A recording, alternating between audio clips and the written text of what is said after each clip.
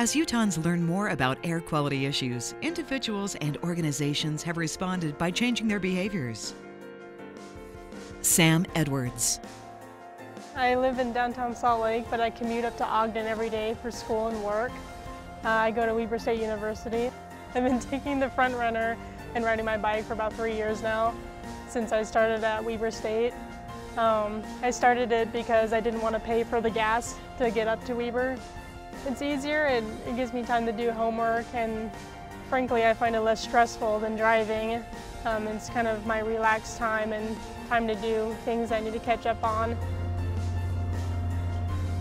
With UTA, they give you a wide range of options. If you can't get to one place on a bike, or if you can't get another place on a bus, you can mix and match.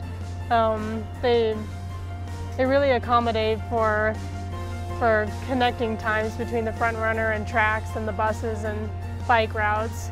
So they make it really easy to get where you need to go.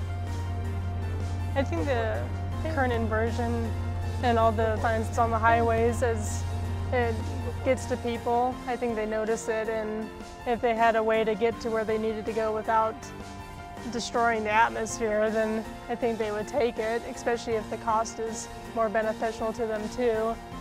I think they just need to be aware that they have that option, and it's all in all a lot cheaper.